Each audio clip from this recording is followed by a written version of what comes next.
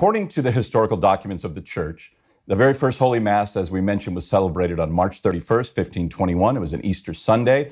It marked the beginning of the Church's history in the Philippines. So maybe you both can help us paint a picture of this. Let's elaborate on what you know of that day. We'll start with Dr. Maximiano. 1521, Pope Leo X excommunicated Martin Luther. And the Protestant Reformation was spreading throughout the northern part of Europe. Down south of Spain and Portugal, the Moors were reconquering. There's no way, by divine providence, that they can continue evangelization. So they have to go east. They have to cross the Pacific. And then they reach Latin America. Then they reach the Philippines, crossing the Pacific. This is the most beautiful divine providence gift to us. There was chaos in Europe, so they have to go to our place.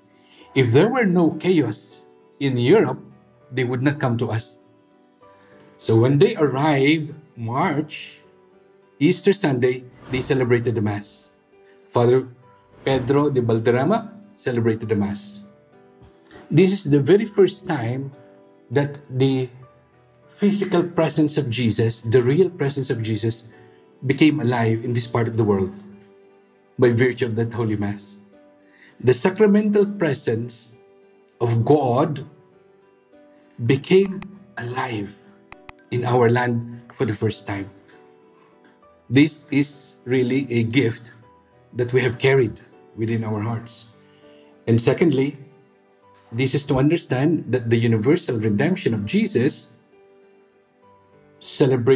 happened 2,000 years ago in Israel, happened again in our very own land, in Leyte, Limasawa, Leyte, the island where the first Mass was celebrated.